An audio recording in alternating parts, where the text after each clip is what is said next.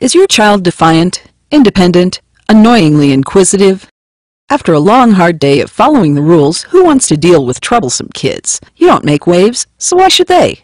Studies show that 49% of children suffer from oppositional defiant disorder, or ODD. ODD is a real problem in our society, according to the DSM, the big book that lets psychiatrists know who's mentally ill and who's not. ODD is also known as libertitis, or inflammation of the liberty. It's been a serious problem for almost 50 years. Symptoms of ODD include independent thought, rampant creativity, and failure to submit to authority. In severe cases, kids may be suspended from school and end up in jail for violating those all-important nanny laws. But now there's a solution. The good people at Pilfer can help you with their time-release, once-daily capsule, Complyacin. Complyacin reduces non-essential brain activity by 70%. Your child won't be able to form his own opinions, let alone express them. This drug can even keep your kids off drugs. Unlike outdated methods such as punishment or uniforms, Complyacin works on the inside, taking choice completely out of the equation.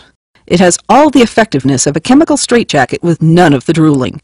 It maintains your child's ability to go to a state-run school and perform simple tasks around the house. You won't have to worry about parenting, and the school won't have to deal with your kid asking questions. Complyacin. You'll go from this. Quit telling me what to do! Quit telling me what to do! Quit telling me what to do! To this. Good morning, Mother. I love going to school. And this week we're learning all about how the government is our federal family and they're here to help us. Complyacin. Talk to your school psychiatrist and ask for it by name. Complyacin. From Pilfer. Pilfer. We've got a pill for everything. One-system schooling has had a century and a half to prove itself.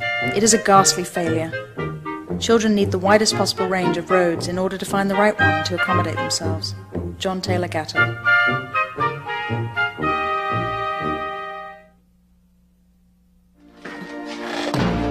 Captain, my captain. Sit down, Mr. Anderson. Get back to class, right now! Sit down! Sit down!